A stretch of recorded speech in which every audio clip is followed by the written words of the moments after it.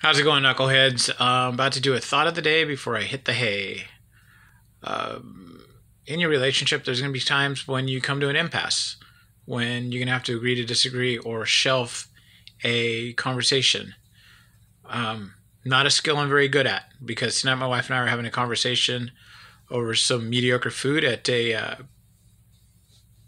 kind of a deli joint, or not deli joint. What is it? You'd call it a diner that stays open all night long and rhymes with pennies. Anyway, so